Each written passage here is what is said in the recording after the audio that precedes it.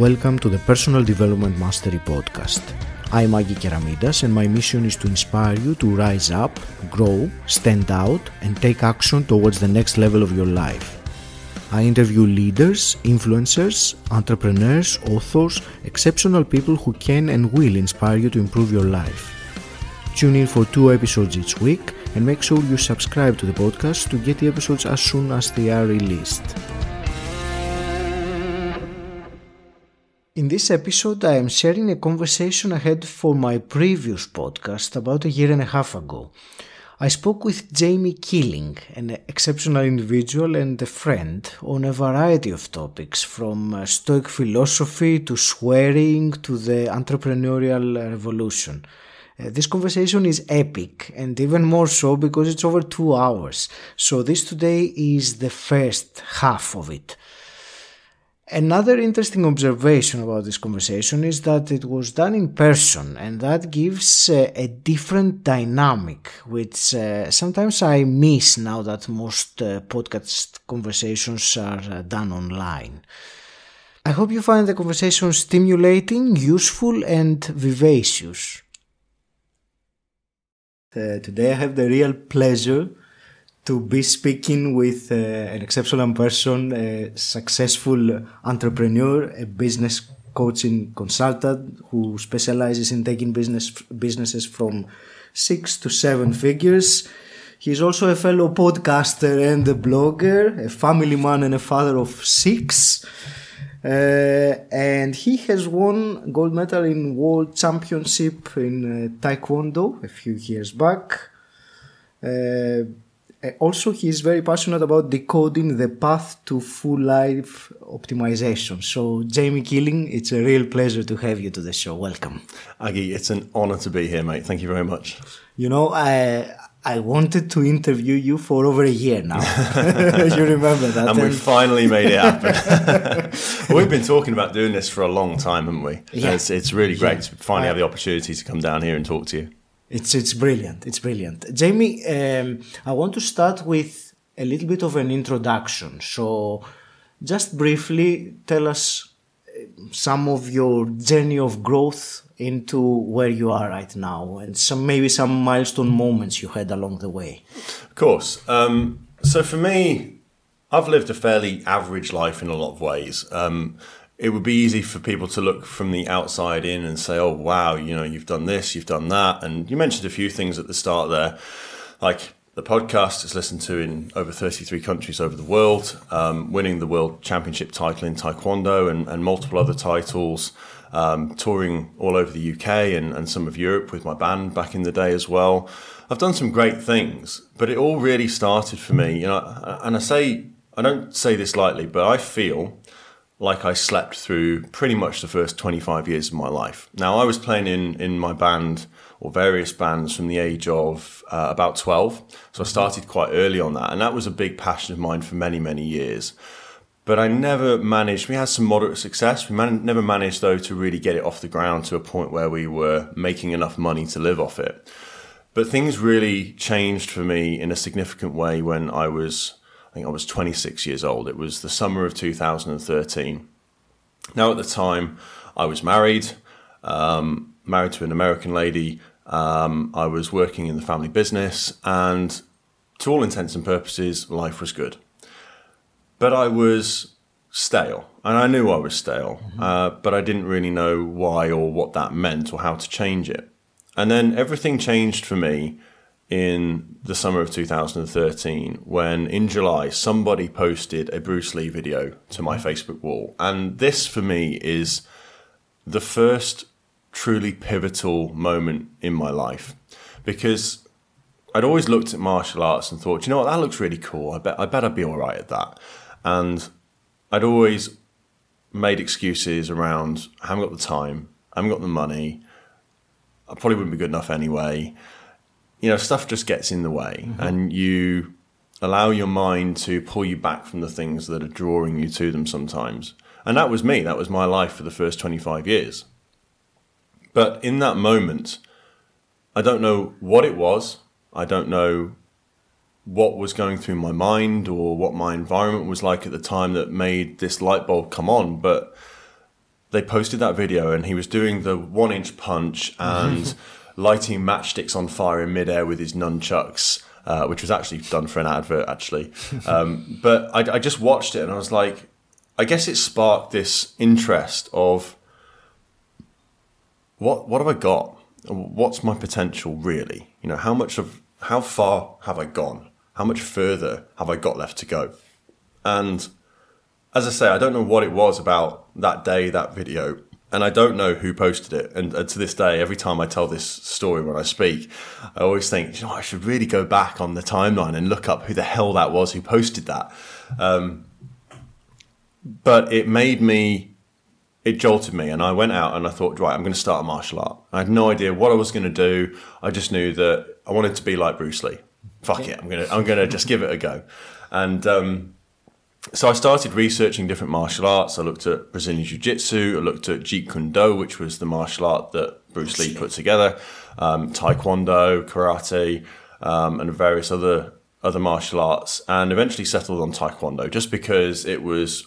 I looked at Jeet Kune Do, but the schools I found were, I don't know, I just didn't get the right feeling about it. I can't even explain it.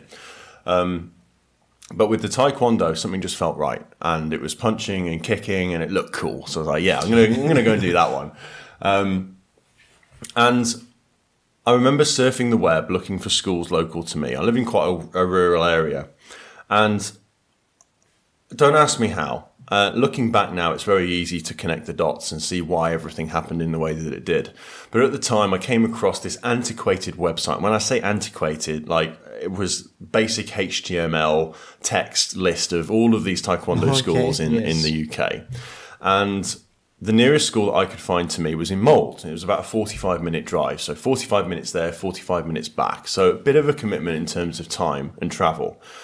And I thought, sod it. That just feels like the right one. I'll go and give it a go. If it doesn't work, it doesn't work. So I'll never forget the day that I phoned up my instructor, Martin Williams, and I said, hey, I'd love to come and give some Taekwondo a try on your Sunday class. Would it be all right to pop up this Sunday? He said, well, hey, look, we'd love to have you.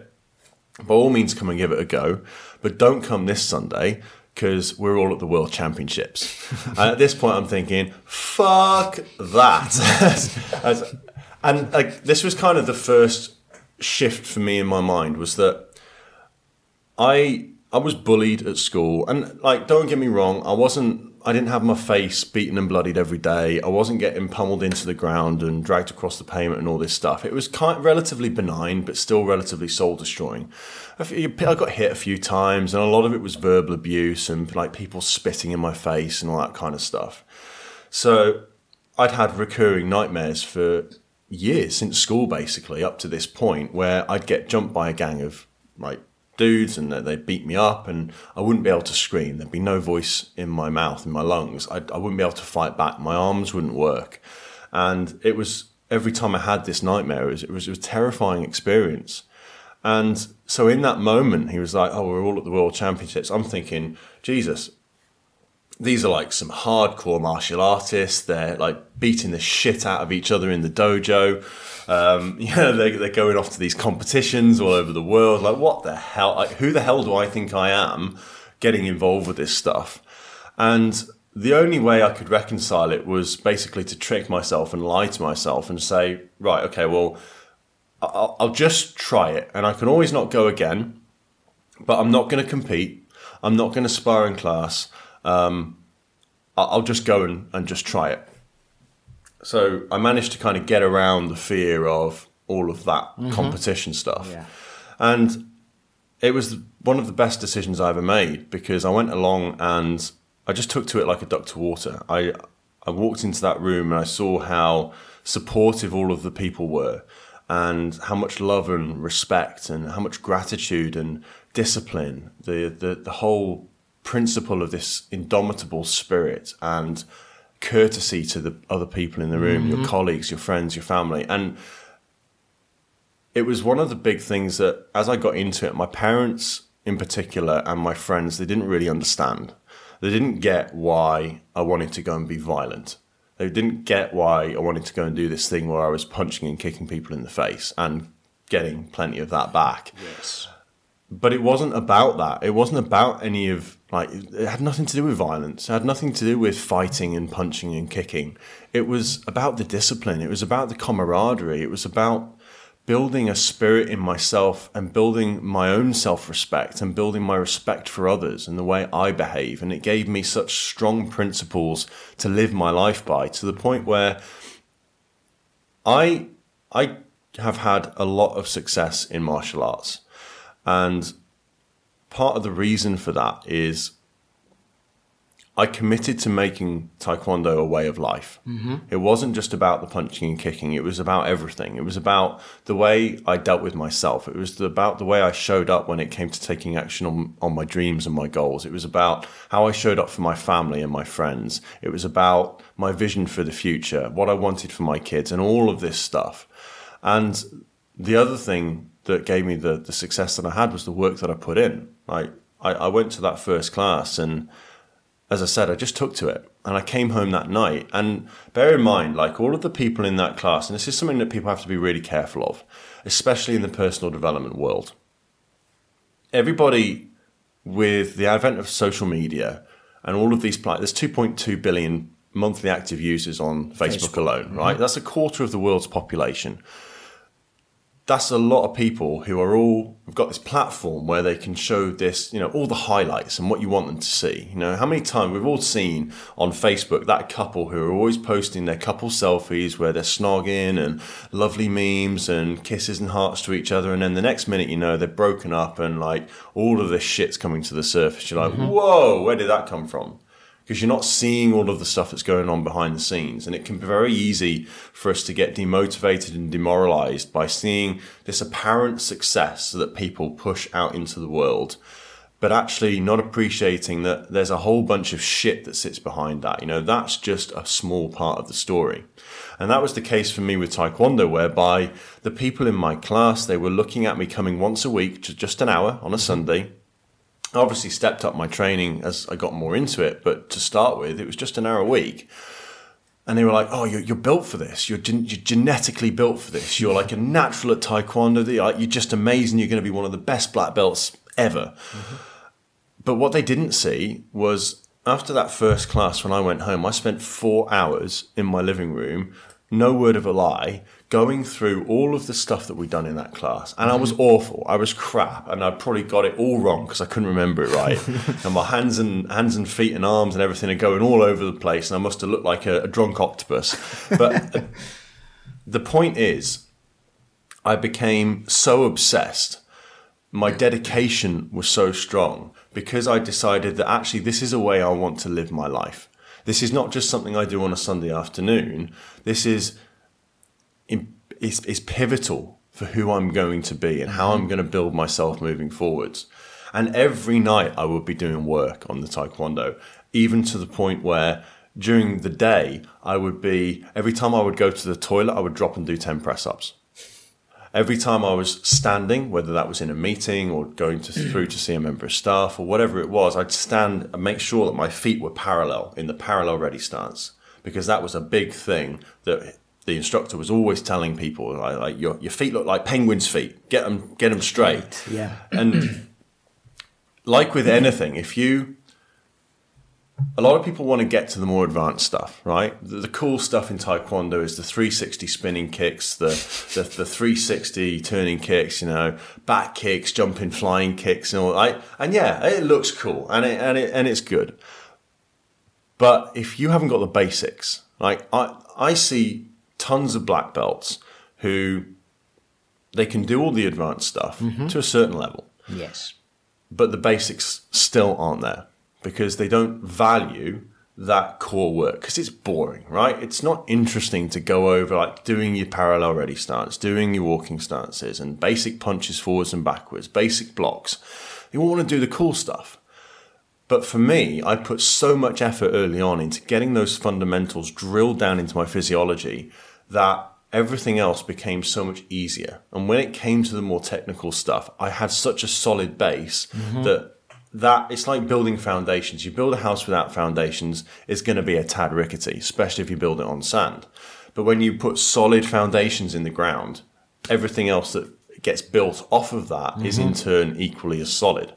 And so putting that work in and getting to a point where my basics were just absolutely spot on. And it's like, I to this day value how important working on the basics in anything in life is, whether it's Tae Kwon Do, whether it's business, personal development, your relationships, like the advanced stuff, the complicated stuff, the fancy stuff. Yeah, it looks nice and it's cool.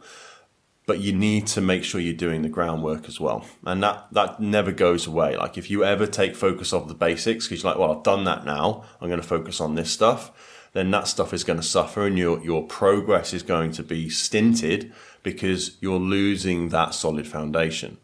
And so for me, very quickly, I got very good. And I wasn't sure whether, like, I was like, oh, should I grade? And everyone was like, are you fucking serious? Like, you're one of the best white belts we've seen. Yes, you should grade. And by the way, while you're at it, there's a competition down in Cardiff. Get your ass signed up for it because I think you'll do really well. Okay. And I'll never forget my current partner now, 𝘁ὼ𝗸𝗲𝘄𝘆𝘀, and another guy who was younger than me, but very tall. So he's like 6'5", 6'6" or something. We used to have a You are only 6'3", aren't you? Only 6'3", yeah. I'm small in comparison. And we had some great times sparring together in class. But he was like, dude, you need to compete because you're good. And I was like, oh, fuck. I said I wasn't going to do this. And I signed up. I signed up for the competition. And I was just a yellow stripe at the time, so just the first advancement from white belt. And I went down to this competition in Cardiff, and I walked away with 2 gold medals. And I was just like, wow. What just happened? Because I've always had a very high level of self-belief. I've always been a very confident person. But I never believed I could do that. I never won anything in my life, Aggie. It's like you have to appreciate all the things I've been through and experiences in school. And I've done a bit of judo when I was 12. And that was a terrible experience because I ended up getting bullied there as well. And I just felt like, yeah, this is something I want to do, but I'm never going to get anywhere with it. And then to go down to this competition within 2 months of starting training and walk away from that with 2 gold medals, that was pivotal moment number 2 for me. Because I was like, okay, so if I believed I couldn't do this and I've just done it, just walked away with 2 gold medals, like not 1, but 2 for Christ's sake. What else? What else am I holding myself back from with my limiting beliefs? What else can I do that I currently believe I can't? And so that was the moment that I decided I was going to find everything that was holding me back, everything that I thought I couldn't do. And I was going to fucking do it anyway. I was just going to find a way because I started studying things like Malcolm Gladwell's book. And there's another book by Matthew Syed called Bounce. And it talks about this principle of what it takes to be great, what it takes to be an elite in whatever it is that you do. And the more you study people who have achieved great things, you would consider superhuman in some respects in terms of their achievements, particularly in the sporting world, it's not because they are genetically predisposed. Now, yes, genetics plays a factor. You may be bigger and stronger and therefore able to lift more weight. If you're a man, then you have denser bone structure, bigger bones. You have bigger, stronger muscles, generally speaking, than women do. And so in lifting events, you're going to be able to lift more. Generally speaking, have a physical advantage. But at the end of the day, I came around to the way of thinking that, okay, listen, that person over there who's achieved that thing, they've got 10 fingers, 10 toes, 2 hands and feet, and a head. Well, holy shit, I've got that stuff too. So if they can do that, why can't I do it? You've heard it before, like success leaves clues. Yes. Anyone who achieves something is like, okay, well, what did they do? How did they get from where they were, where they started, to where they are today? And when you look at that journey, it doesn't matter whether it's sports peoples, actresses, entrepreneurs. There's a fuckload of work in between starting and where they are right now. There's not only a fuckload of work, there is a shit ton of failures, fuck-ups, mistakes, things they did wrong, things they didn't do well. And that's a really important part of the journey. But I just resigned myself to the fact that, okay, if I want to do something, all I need to be prepared to do is A, put in the work, and B, be prepared to fail. I've got to be prepared to fail, to learn from those failures, and to go again, and to go again. You know, every time you step into the ring, you get knocked back, you get punched in the face, go again. Every time you get knocked to the ground, you pick yourself up and you go again. Every time you get kicked in the stomach, you pick yourself up and you go again. That ultimately is how you become successful in anything you do in life. And I thought, right, so let's take it and let's prove it. I'm a big believer that if I read something, if I see something, if I have an idea, it's like, right, well, let's go and test it. Because what works for me in the way it works for me isn't necessarily going to work for you in the same way. So, you know, I think this is a big point around particularly things like health and fitness and weight loss and that kind of thing. Everybody is essentially the same, but is very different in terms of our physiology and our makeup. And so we have to find what works for us. Like for some people, eating a high carb diet works. For me, eating a high fat, low carb diet works. Now, I'm not going to go out there and say, okay, well, you should all go keto, like get rid of all the carbs in your fridge and just focus on eating eggs and fat and all this kind of stuff. Because that isn't going to work for everybody. But I've tried it and I've tested it. I've eaten loads of carbs or, a carb-rich diet. And I know how I felt eating that diet. I've also tried protein heavy. I've also tried fat, predominantly fat diets. And for me, my energy levels when I eat predominantly fat are up here and they're consistent. I know that when I'm drinking my Bulletproof coffee in the morning, and again, it's not for everybody, but for me, it works really well. Because if I have that coffee in the morning, I know I can go all day with a client. I don't have to stop. I don't have to stop for lunch. I don't have to stop for breaks. My energy is up here and it stays there, and I can serve that client all day long. I can get there at 9, I can finish at 7, and then I can go get a bite to eat on the way home, and I'm cool. That works for me. I'm not saying that that's how you should live your life or how your listeners should live their life, but try it. That's what I'm saying. It's just give it a go. Everyone should experiment and see what works for themselves in terms of diet or sleep or optimizing. But before we go there, I'm going to bring back the conversation to Tae Kwon Do and the gold medal you got on the World Championship. I was very surprised when I heard you saying that this gold medal means nothing. So I want to ask you about that. So not long after you started doing Taekwondo, you won a gold medal in a World Championship, and most people would consider that to be maybe an apex of their achievements. So why do you say that it means nothing? Great question. And I think this is, again, a really important point for people to take away and consider. So I started Taekwondo in 2013. I became a champion within 2 months down at the Welsh Closed. From that point, I was hooked and I was competing at every competition I could get to. I became English champion, Welsh champion, British champion. And then the World Championships was announced for 2016. Now, this was the first World Championships after the one where I'd phoned up my instructor originally and said, hey, can I come along to your class this weekend? Now, I remember thinking, Christ, if you'd have said to me back then that the next time this World Championships comes around, you're going to be competing, not only that, you're going to walk away with a fucking medal, I'd have just been like, you're crazy. What the hell have you been smoking? So I kind of, again, from taking this philosophy of just, what do I think I can't do? Right, I'm going to go and do that. My whole life became an experiment. You know, if I think I can't do it, well, prove it. Let's prove it. Maybe I can't do it, but damn it, I'm going to try. And so I became obsessed with searching out peak performance. How do I get to peak performance? How do I realize my maximum potential in both my mind, my cognitive function, my body, my physical ability, my relationships, every aspect of my life? I became a peak performance hacker, if you like. And the World Championships was like the ultimate test. And a year out from that, I remember sitting down and I was like, I've got to do this.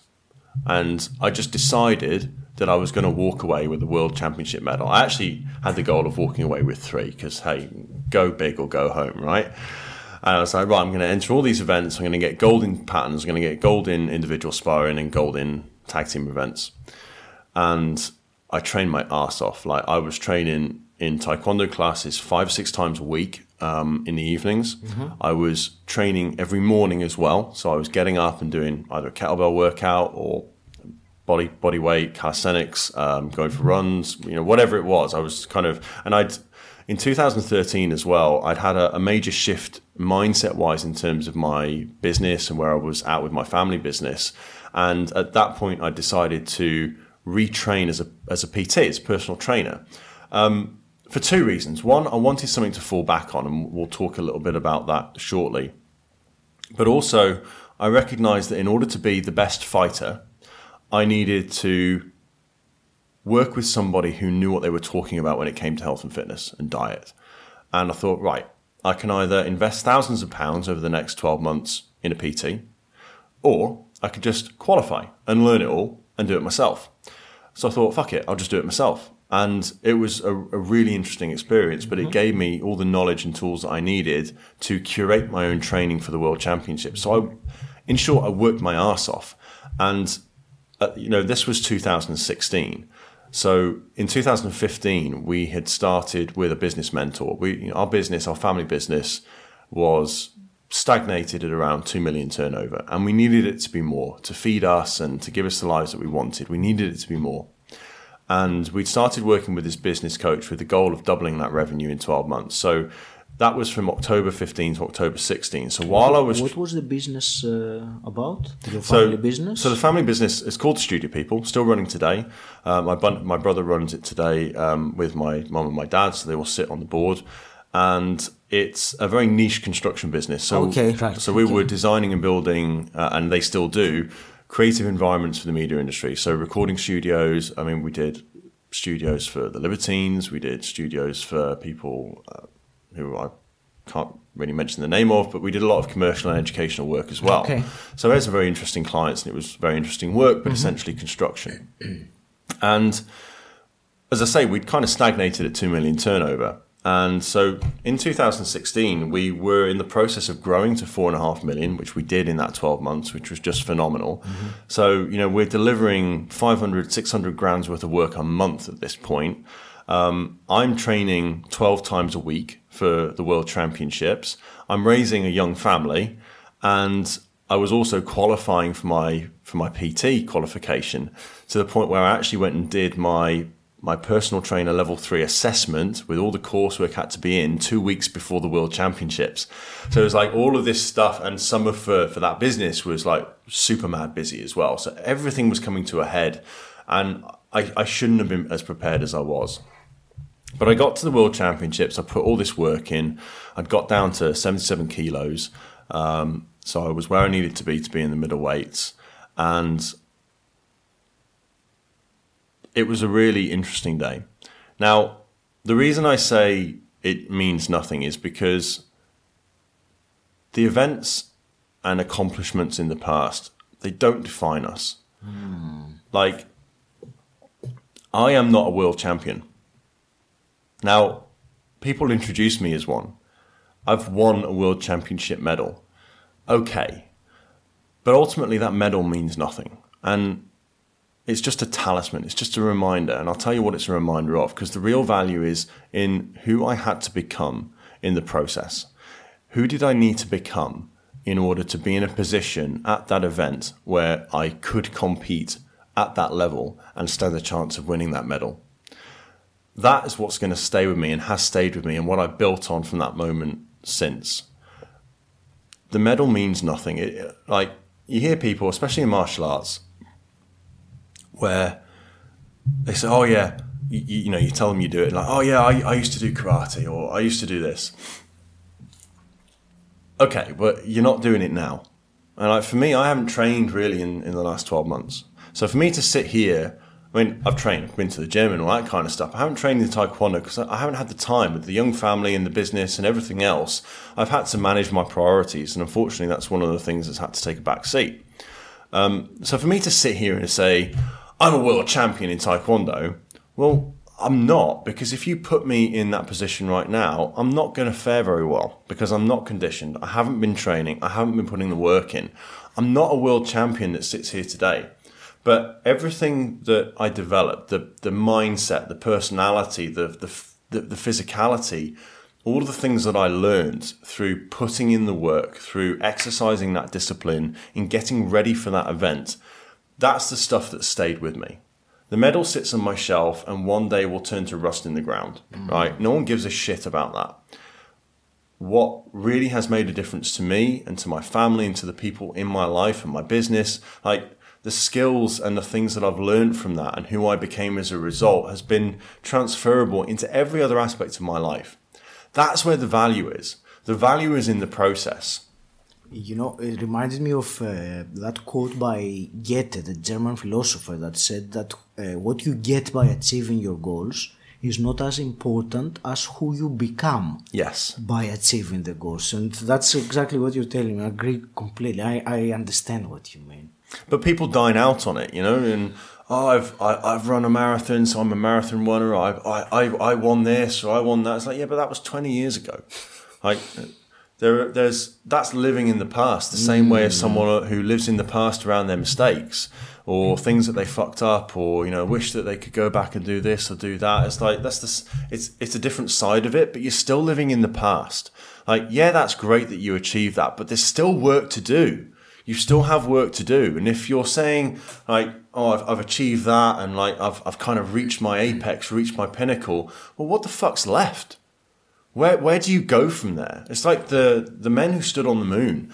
Like, most of them, if not all of them, struggled massively with mental disorders, with depression, with anxiety, and just a complete lack of direction in their lives. Because let's face it, when you stood on the fucking moon and you've looked back at your home planet in space, where'd you go from there? You know? So to live in the past like that, I don't think is healthy. Yeah, it's cool. I won a medal, right? Great. But all my medals are in boxes, apart from that one. It sits on the shelf in my office at home. Everything else is in a box because it just doesn't mean a damn thing. You know, what have I got left? I don't want to be focused on what I achieved. I want to be focused on what have I got left to achieve? What's next? Where am I going? What's the next big thing? And that kind of leads into another point around, you're never going to get there, right? We all have this idea, this ideal of who we would like to be. The person, like the character, the personality, the life. The best version of ourselves. Yeah, the perfect version of ourselves. Like, here's a bombshell for you. Never going to happen. Like, whoever you are, wherever you are, the reality of the fact is you are never going to get there. So don't disillusion yourself. And the reason for that is the only thing that's guaranteed in this life is change. Day to day, things change. The earth changes, the environment changes, you and I change. Everything, day in, day out, changes. It's the only thing that's guaranteed. One day you will die. Fact. It's all going to change. And because you're always changing in everything that you do, your ideal version of yourself is always changing. So the ideal version of yourself that you held yesterday is not the ideal version of yourself that you held today, because you've grown, you've evolved, you've moved forward or backwards, and so that's changed. And so you're never going to get to this one because it's now this one. And tomorrow will be a different one. And the next day it will be a different one. So this idea that you're going to get to a place, this idea that you're going to achieve success, is absolute bollocks, put quite bluntly, because it's never going to happen. And I think that's part of what people struggle with when they start to accumulate some wealth, they start to get some options in their lives, and they look around them and they think, well, this stuff, I'm successful, but I don't feel successful. And that causes some big problems mentally, cognitively for them. But when you accept and appreciate that actually you're never going to get there, it's never going to happen. You're never going to feel like you are that ideal, like you've reached that point of success. It's always something that you're striving for. It's not about the destination, see. It's about the journey. It's about the process. Yes. That's where the value is. And that's what I'm saying about the World Championships, is it's like that achievement, that moment in time, it's like an orgasm, right? It's there for a second and then it's gone. Yeah. Like, where's the fun in sex? It's the foreplay. It's the stuff leading up to it. It's the teasing. It's all of that cool stuff. The orgasm, don't get me wrong, I love a good orgasm as much as the next guy, right? But it's the end. Yeah. And then you're looking forward to the next thing. And it's the same thing with winning a medal. Like, it's not about the medal. It's about the process. Everything's about the process. So quit. Like, yes, you have to have a destination in mind. You've got to have a vision, a mission. Yes. Yeah, goals, something that you're working towards, 100%. You've got to have direction in your life, and that's got to mean something to you. But you've got to know that you're never going to get there. And that's a bit of a head fuck, because it's like, well, I've got these goals that I want to achieve, but I'm never going to achieve. You will achieve goals, but like there's always further to go. But it's about the process. Like, happiness is not a destination. Fulfillment is not a destination. It's about here and now. How can you be fulfilled, happy and satisfied here in this moment? Because the past doesn't exist. The future is never going to come. The only moment we've got is this one right now. And that sounds cliche as hell, but it's the truth. Like, you can live in the past, but guess what? You can't change it. You can learn some stuff from it through self-awareness and introspection. You can learn stuff from visualizing the future, and it can feed you now in terms of inspiration, motivation, and driving you forwards, driving you towards something. But it ain't never going to happen. Like, tomorrow never comes. It's only today. So we need to be aware of all this other stuff, but not too invested in it, and really focused and invested in right now. How can we live our best life right now? How can we be grateful for what we have here today? Because part of the problem with personal development and positive thinking is that when you're so focused and invested in where you want to be, all you're doing is creating this pain and this gap between where you are now and what you see as, damn, I really want that. I wish so much I could be there. Don't do that to yourself. Yeah, have an idea of like what you'd like to progress to, but you have to you have to ground yourself in now. It's like, I'm not where I ultimately want to be. I've got so much more that I want to achieve. But at the same time, if I died tomorrow, I'd be a happy man. I don't need that. I want it. And right here, right now, I've got everything I need. I've got food on the table. I've got a house to live in. I've got beautiful children. I've got a wonderful... I was lucky enough to meet my soulmate. You know, I've got... My parents are still both alive. I've got... The sun is shining, the sky is blue. I'm sat here with a phenomenal human being having a wonderful conversation that's going to potentially change somebody's life somewhere. Fucking hell, what's not to love? You know, yeah, I could be, you know, I wouldn't mind having a few Ferraris on the drive, or Tesla and maybe an Aston Martin or something. But, you know, a bigger house in the countryside and more holidays in a year and all this stuff. But like, I don't need it. I don't need it because I've got everything I need right here and now. And I think when you exist and live in that space, it's so much easier to get to where you want to be because you're not living in scarcity. You're not living in, I haven't got that. Which is essentially when you're so invested and focused in what's over there and what's in the future, is like you're living in scarcity now. And that exudes from you. You put out that energy in the situations you're in to the people that you meet, and people pick up on that. And so you're less likely to get that buy-in and investment from them in the things that, in the ways that you want to progress and the things that you want to do. So I think that's a really important point for people to just consider. I mean, maybe you don't agree, and that's cool. No one's right and no one's wrong. There's no such thing as right and wrong. I think there is that misconception that success is something that is clearly defined, and once we reach that, we become successful. And we made it, and then we'll be happy and blissful from then on, which is really not like that at all. Because achievements is one thing, fulfillment is something completely different. And you can go from achievement to the next achievement and never having that fulfillment in your life, which is, as Tony Robbins says, the ultimate failure. If you keep on achieving and you don't feel in any fulfillment. Absolutely. You mentioned something earlier. Actually, many of the things that you were just saying reminded me of Stoic philosophy, which I know that you are a fan of. Yes. So you mentioned earlier about dying, and I remember in your talk at the Evolve Network, you said about the memento mori concept and the talisman that reminds you of the fact that we are mortal and that we're about to die. So what are your thoughts on that? How has that changed your decisions in life? Massively. The memento mori, for those who have not heard about it, I have a coin in my wallet which I bought from the Daily Stoic. And I bought it at the end of 2017. 2017 for me was a really, really difficult year. It was probably the most difficult and painful year of my life. The business that I was in with my family was very fraught. We'd grown massively through to the end of 2016. And we'd done 4.5 million in sales. But we hadn't made any money. And we'd racked up a bunch of debt and all of this other stuff because we didn't grow sustainably. We didn't have the structure. We didn't have the systems in place to support a business at that level of revenue. And so in 2017, end of 2016, I was made MD of that company. Obviously working alongside the rest of the family, but I was given the title of MD. And my job was essentially to look at the previous year and look at all the mistakes that we'd made and with the board come up with and implement solutions that were going to make the business stronger and give us the infrastructure we needed to support that level of business moving forwards.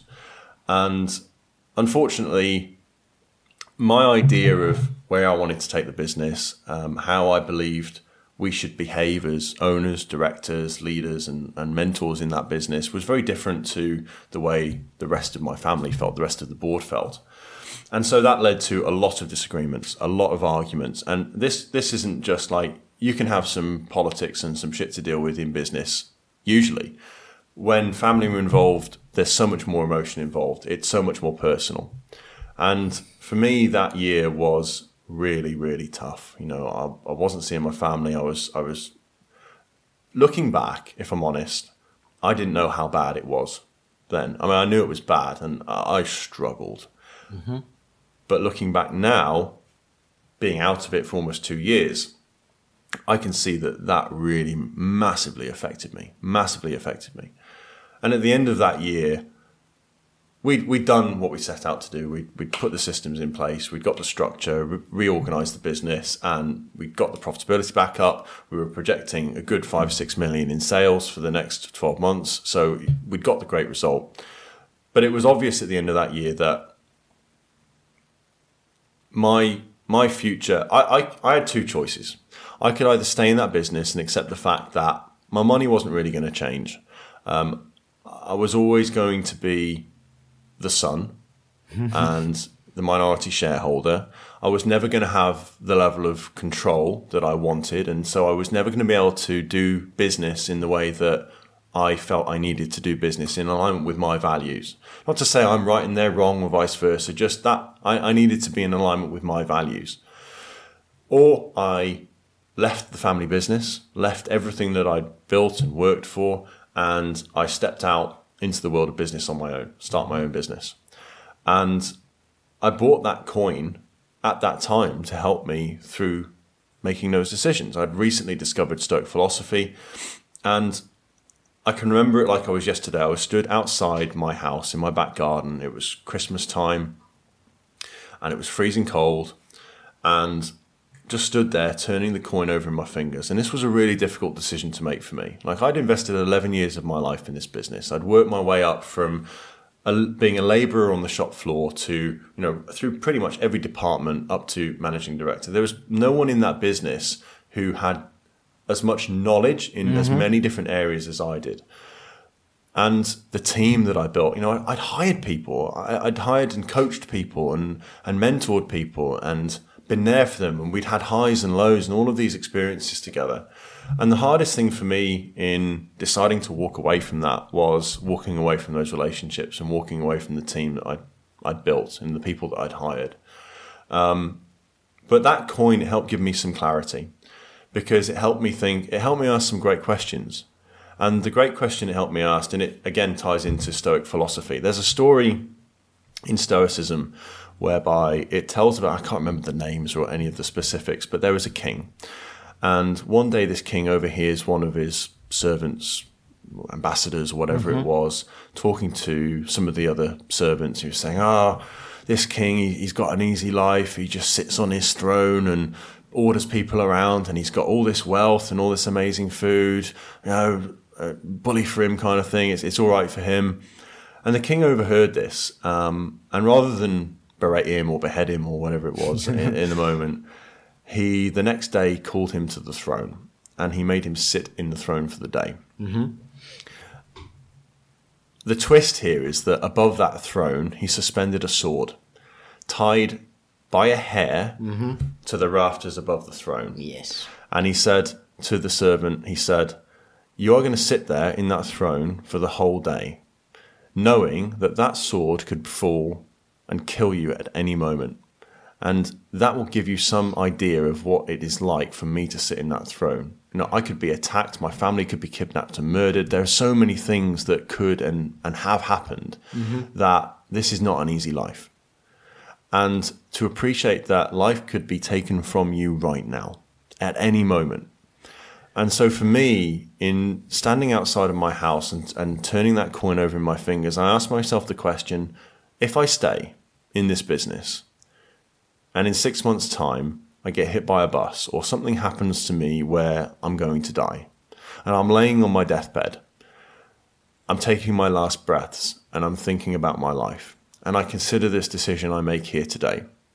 If I stay in that business, how will I feel about that decision? And I couldn't bear it. To be sat on my deathbed and to know that I made the decision to stay, I would have regretted that so much. I just couldn't have lived with myself. And that was all the answer I needed. When I looked at when I die, if my life was taken from me right now and I made that decision, how would I feel? Would I feel like I made the best decision for myself? Would I feel like I made the best decision for my family, for that business, even for those people in that business? Because obviously having a board of directors that isn't agreeing, that isn't getting on, that's not healthy. That's not healthy for a business. If your leadership team is pulling in opposite directions, if they're arguing, if there's infighting, how do you think that filters down to the rest of the team?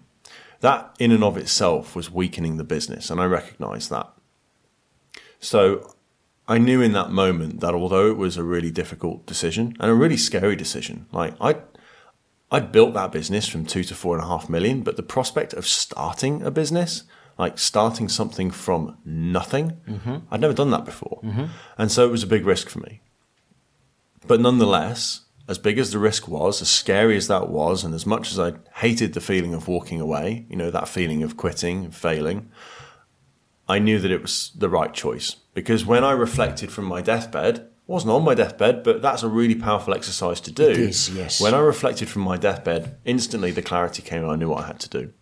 So I use that whenever I have a big decision to make, and just try and take the emotion out of it and look at what would I feel, do the armchair test. When I'm 80, sat on my armchair and I look back on this decision, how will I feel about it? That for me is one of the most powerful perspective driving exercises I've ever done and continue to do. And that all comes from Stoic philosophy. And I love the way that they think about the world, and some of the books of the Daily Stoic and some of Ryan Holiday's books, I just think are excellent. The way that they talk about how the mind works and how to think. It's not, there's no blame. It's all taking personal responsibility for everything. And I love that, because do you know what? If I own everything, if I'm responsible for everything in my life, I've got the power to change it all. Absolutely. And it's funny how after 2,000 years, Stoic philosophy is still as relevant as it has ever been. And you said about the deathbed and looking back, and I just realized right now that Steve Jobs must have been a big fan of Stoicism, because he said that death is the best advisor that we have. Because in the face of death, everything else collapses. The lack of, the fear of failure or the fear of judgment, everything else is non-relevant if you're faced with death. So it was his own counselor in taking the big decisions in life, which certainly is. It removes a lot of the bullshit. In short, we were talking about this before, but the death exercise is really powerful.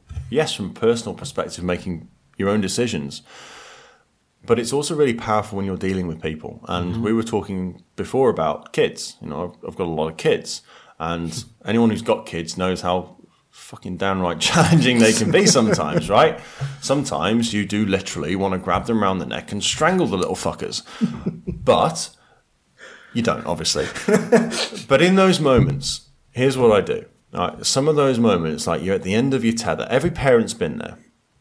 You're at the end of your tether. You're ready to just give up, collapse. You feel like you're going to have a nervous breakdown. In those moments, I go to one place, and that is, I'm going to put my kids to bed tonight, and they're not going to wake up tomorrow morning. They're going to die in their sleep, or something will happen, and they'll be gone. Every time I go there, I 100% feel that I would give anything and everything I have in my life. I would even give my own life in order to spend 10 seconds with them again, if that happened at their worst. I would give everything to spend just a minute when they're kicking, screaming, tantrums, beating each other up. I would give everything for that. And again, when you invite that perspective into your life, you can deal with everything. Like, it doesn't matter what my kids do or what my kids say at me. And look, I'm not the perfect parent all the time. I'm really not. But when you have that perspective and when you look at it through those eyes of like, listen, my kids might not be here tomorrow, that really does help drive how you behave today and how you deal with them in the moment. It's a very powerful change of perception if you do it like that. It's hard though. To think those things, there'll be people listening to this who've got kids who are like, fuck, like that's brutal. How can you think that of your kids? Why would you even think that? Because it makes me a better parent, because it makes me a better person, because it means I can show up at a higher level for them in the moment. That's why I do it. It's like, I'm not wishing that on my kids. Christ, that would break my soul. Absolutely not. And the thing with death is that people think that by not talking about it, they somehow are immune to it. And if we talk about it, then we bring it closer to us. That works, yeah. But it's nothing like that at all. We must talk about it and realize that it's the destination we all share in common. Jamie, let me take the conversation in a little bit different direction. And there is a topic that I know you're very passionate about, and that's the language we use. So the power of the language and how we can change it or tweak it or hack it, as you say, to have quicker results or maybe or better learning. And so I want your thoughts on the language and also your thoughts on using swearing and the profanities. Well, I'm dead against swearing. I never swear. I think it's an absolutely atrocious pastime. No, you might have noticed I do swear a little bit, and I think everybody should swear more. That's exactly what I'm asking you. Tell us your thoughts on language, how it affects us, and how we can. And at the very end, what is it that you want to achieve by swearing? Sure. Because it's more than a matter of habit, isn't it? You use it sometimes strategically. You were telling me when you do your coaching and things like that. Yeah. It's sometimes I'll just kind of drop it in. I'm always very aware of when I swear, and I know I do it more than most, and I'm more vocal with sentence enhancers, as I like to call them, in public format than some other people are. Now, people like Gary Vee get criticized for it when they swear a lot. There are other people who are in the personal development coaching space who swear a lot, others who don't swear at all. And there's different schools of thought around that. I've had lots of conversations about this, both with my partner and my best mate Kev and various other people. And there's lots of different schools of thought. And the general school of thought is that it makes you come across less professional, and it's going to turn people off. And whereas I totally appreciate where that comes from, and I agree to a certain extent. It's part of the human language, and I don't believe in censorship. Okay, I don't believe in the censorship of ideas. I don't believe in the censorship of language. And I think probably one of the best things we can talk about here is that, okay, well, how do you feel about your kids swearing them? Like, I don't want my kids swearing, but my kids do swear. I like not my younger ones, and we don't let them swear. What I mean is, like, so my kids are 1, 2, 4, 8, 11 and 14, okay. Right? So firstly, try keeping all of those fuckers happy at the same time. Ain't gonna happen. But the older kids, they're swearing in school. I know they are. Because when I was that age, I was swearing in school. Like, they're exposed to that stuff. It's happening. What I want is not to stop them from swearing. I want them to understand how to use it and how to use it with effect. But also to use it strategically, to make it have a point, but to make it, for it to be an option. Like, I don't have to swear to eloquently get my point across. It's a choice. Now, if you don't have the vocabulary and swearing is the only way that you can express certain feelings and emotions, I think that's very different. That's very different. For me, like, you've read a lot of my blogs, Aggie, and yeah, there's some swearing in some of those, but for the most part, I can get my point across in a very eloquent way without using a single swear word. I don't need to swear. It's a choice. I use it for effect, because when you drop an F-bomb, when you say a word that is more caustic, it sharpens the attention. It's going to grab people's minds. And so when you use that strategically, whether that's in a coaching conversation, whether it's in a social conversation, when you can use it strategically to add energy to the conversation, to anchor a certain point, it's a great way to do that. And like I was saying, at the end of the day, swearing is just like, fuck is just another word in the English language. It's a great video. And a very versatile. Very versatile. I was just going to say that there's a video that Kevin showed me that is like all the different ways. It's like, fuck me. Oh, fuck, that's amazing. Fuck you. Like, there's so many different ways that you can use that word, and it can be used in so many positive ways as well as so many negative ways. And it really depends on culture. I was listening to a story the other day, I think it was on the Joe Rogan podcast, and a guy talking about how he's from Minnesota, and one of the things that they do to greet each other as mates is they'll flip the bird, you know, the middle finger. It's like, hey fucker. It's like, and then he said how he did that to one of his friends he was going around to help with, I think it was a renovation project, in a different state. And the guy put him on the floor. He's like, you want to fucking fight me? Like, and he's like proper offended. He was ready to get physical. And he's like, whoa, no, dude, like, I'm from Minnesota. That's and a lot of it's just that cultural difference of what you've been taught that means and how you've been taught to interpret that. I don't see, though, like, there's lots of words, there's lots of phrases that you can use that people could choose to be offended to. People choose to be offended by swear words. Exactly. But where does that come from? It comes from the conditioning around what that means in a societal and cultural sense, right? So it's not that swearing is intrinsically bad, but you're battling with the perceptions of other people. Now, if I didn't care about how I connected with people and building a business and building a brand and all of that stuff, I might swear an awful lot more. And it is a consideration in business. When you're a thought leader, when you're an influencer, when you're building a brand, you've got to be strategic and think, right, okay, well, in my industry, how accepted is this? Now, like I said, I'm not a fan of censorship. I'm going to swear regardless. I'll change how much I swear. Like, there are some shows I go on to do interviews with, and it's a no swear zone. Like, they don't allow swearing on the show, and that's fine. I can do that. Like I said, I've got the option. Yeah, I can express my views and opinions very eloquently without using swear words. But it's a part of who I am. And I think it's okay to add some energy and add some shock sometimes by using those words. And it's real to me. I don't have to think about, all right, I'm going to put a fuck in every other word here. It just kind of comes naturally. I don't feel like I swear too much really, that it becomes... I'll count them afterwards and give you You can let me know. number. But it's always in context. And I never do it in an offensive way. Mm-hmm. I'm never saying, hey, fuck you, you're a dick, you know? Unless you are maybe a dick. But in all seriousness, I wouldn't do that. I'm using it to, you know, if you look at the way I use it in this conversation, you can see I'm using it to just add a bit of energy, to add a bit of emphasis, to help anchor a point that I'm trying to make. And if swearing is, I feel, a good way to do that, mm-hmm. and if in my experience that has worked, then I'm going to continue to do that.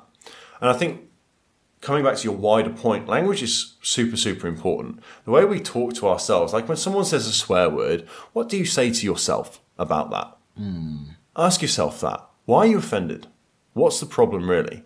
What, you're offended because I used an F, a U, a C, and a K, all in one word together. Why? Now, there's the argument that, so I've spoken to other people about this, and they've said, well, it can make your content inaccessible to the younger generation. People may not want to listen to your content when they're around their young kids. Okay. Valid points. Yes. Totally agree with that. Put your fucking headphones in. You know what I mean, though? Yeah. Like, and in terms of being accessible to the younger generation, like I said, my 8-year-old and my 11-year-old are around swearing in school. It's hard to pretend that if we avoid swearing, there is no swearing out there. Oh, it's going to go away. Yeah. But I'd rather... I know that my older kids listen to my podcast, the Optimise Me Now podcast, right? Mm-hmm. I swear in that. I'm very real, very honest, and that's what the authenticity is about. What that podcast is all about. I know they listen to that. I know that they watch my content on YouTube and Facebook and my lives and all that kind of stuff, and there's swearing in that stuff. Yeah. And I don't have a problem with it because I know they're around swearing, but I know they're around swearing that's not necessarily used in the right way because it's being used by 8, 10 and 11-year-olds, you know? So they're just chucking them in here and there. They're using it to be offensive and derogatory and like doing all the stuff that we used to do with swear words when we were in school, yeah? Absolutely. So I love the fact that they listen to my content because they're hearing how those words should be used. Okay. Because they're hearing me use it as anchors. They're hearing me use it to affect a point. They're hearing me use it in context. And so I'm teaching them inadvertently, look, these words exist. And by me not talking about it, that doesn't make them not exist. They're going to come across those words. And this comes, I think, from my childhood, whereby I lived a very sheltered life in a lot of ways when I was a child. I mean, we always lived out in the country, so I wasn't mixing with all the town kids and going out playing at night and all this kind of stuff. So in a lot of ways, I was very naive to... Not to necessarily swearing, but some of the slang swear, like wanker and all that kind of stuff. As a kid, embarrassingly, I didn't really know what that meant. And so people were using that at me. And I didn't know. I didn't understand it. It just it disempowered me. It decimated my confidence and made me look like a fucking idiot because I didn't understand. Like, just because you don't talk about that stuff doesn't mean it doesn't exist. Just because you don't focus on or talk about murder, rape and pillage in the world doesn't mean it isn't happening. So I feel it's better to get that stuff out into the open and to make it a conversation, a meaningful conversation that can educate and inspire and say, you don't have to just inspire people about a way to be. Inspiration also comes from ways to not be.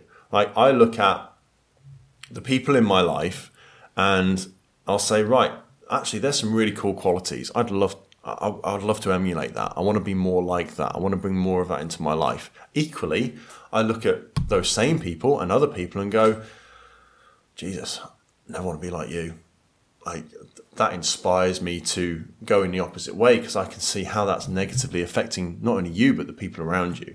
So inspiration comes in both forms. But I think it's important that we're prepared to have all the conversations, swearing, the bad stuff that goes on in the world, the good stuff, the positive language, but give them context, show them how those things should be used, and then they can make up their own minds about whether they use them or not. For me, my history is I spent years playing in a rock band. Guess what? People in rock bands swear. Yeah, it's sex, drugs, and fucking rock and roll, man. Yeah. And then from there, I went into my family business, which was a construction business. Do you think builders swear? Right? Not just the builders on site, the guys in the site office at the main contractor, like that industry, people swear. It's vulgar. The stuff that people talk about, the way that people express themselves. Yeah. And sometimes in that sense, it's because they don't have the vocabulary to express that feeling in a more eloquent way. And that's okay. My point is that my whole life, and my parents always swore as well, so I was always exposed to that. Like, I'm very desensitized to it because I've always been around it. And I've always seen it as just another part of communication rather than never being exposed to it. And then all of a sudden in later life coming across people who swear and being, oh my God, I can't believe you just said that to me. Like, so what? Yeah. And I think a lot of that comes down to exposure. How much has a given person been exposed to that kind of language? Because it's been proven, like the more you're exposed to the word fuck, the more desensitized you become to it. And the more you use it, and the more that you are around people who use it, the more you understand and the more that you know how that word can be used and how versatile it is, how many different applications it has in life. And like I say, I can use the word fuck to amplify a negative emotion, to amplify a positive, to greet somebody. I mean, when I dropped out of college and I went to work at Pizza Hut full time. The banter we used to have in the kitchens was insane. Like the way we used to greet each other when we were teenagers. All right, dickhead, how's it going? And but it depends how you say it. Like, that's my point. It's not about the words. We get so hung up on this bullshit. And it's not even about that. It's about the intention behind it. Like, if I'm walking up to people in the street and saying, you know what, you're a fucking dick, well, then I'm a dick. You know? But if we're mates and that's just how we understand that we communicate and greet each other, because we're like, it's just a bit of banter and we're just having a laugh, where's the harm? There's nothing wrong with it. There's no harm in that. It's the conditioning and in some ways the hypocrisy of the society that this is something that is bad and it shouldn't be done. Which and that's a great point. You say that that society thinks this is something that's bad. Well, tell me this, and your listeners listening now, like, think about it. What actually is good and bad? Dean Fox, who was one of the other speakers last night, he did a really interesting exercise where he wrote success and failure top and bottom on the board, and then drew a line between them and said, right, well, where's the dividing line? Like, is it halfway? Is it closer to success? Like, where does it stop becoming success and start becoming failure? Yeah. Well, the same applies here. What is good and bad? Where does a good thing turn to a bad thing? What's right and what's wrong? Well, I'll tell you what those things all are. They're all the same thing. Good, bad, right and wrong. All they are is an experience. If you think in terms of chunks, you've got this level here of good, bad, right, wrong. If you chunk up from that, well, what are all of those things? They're all an experience, all of them. What makes them good or bad, what makes them right or wrong, is our perception, our opinion, our social conditioning. That's it. There's no intrinsic right or wrong in this world. Now, that's a headfuck for some people. It's difficult for some people to grasp that concept. Yeah. Well, because you look at things like flying planes into the Twin Towers in America, right? For me, atrocious. Atrocious. It's wrong. It's bad. But it's not intrinsically wrong or bad. Because ultimately, and I hate to break this to you, the universe does not give a fuck about planet Earth. We are but a speck of dust. We're not even a speck of dust in the grand cosmos. No one in the grand scheme of the universe gives a shit whether the human race survives and prospers or gets blown up by an asteroid. We care. Yeah, that's up to us, so yes. But ultimately, if the Earth got destroyed tomorrow, what changes in the universe? Nothing. So this whole idea of the universe has got your back, like, the universe doesn't give a shit. The universe just is. It's just there. And we are so small and so insignificant. One of the best things I ever did was get into astronomy. And I'll never forget, when I first got my telescope, I set it up in my parents' back garden. It was very dark where they lived.